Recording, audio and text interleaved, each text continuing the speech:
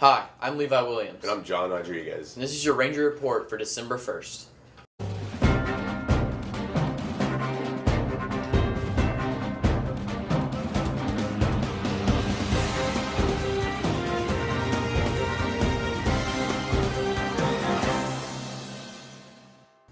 Do you get in trouble for not showing your work in math class? Can you think and compete under pressure?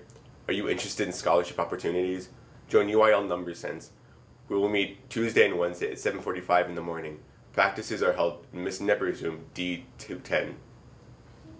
Attention history buffs. UIL Social Studies practice will be held Thursday after school with Mr. Siberian in room A206. Snacks will be provided. Attention word players. UIL Spelling will also be holding practices Thursdays after school with Mr. Siberian, room A206. Snacks will be provided. Fellowship of Christian Athletes meets every Friday morning at 7:45 in the ROTC classroom. It's open to everyone, and it's a great way to start your Friday morning.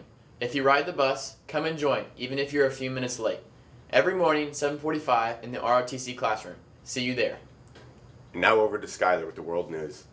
Thank you, Anchors. Wildfires are spreading throughout Tennessee and the Great Smoky Mountains.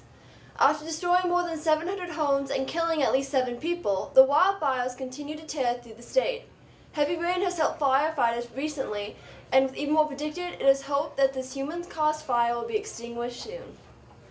On Tuesday in Pretoria, South Africa, citizens in a small apartment building had the fright of their life when an 8-foot cobra climbed out of one of their toilets.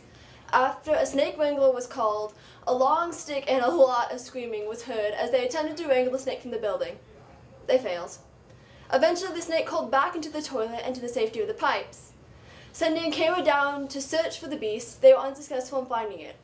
Guys, it's still in the toilet. They can't find it. And this is a cobra. Clearly, there's only one solution, and that's to tear down the building.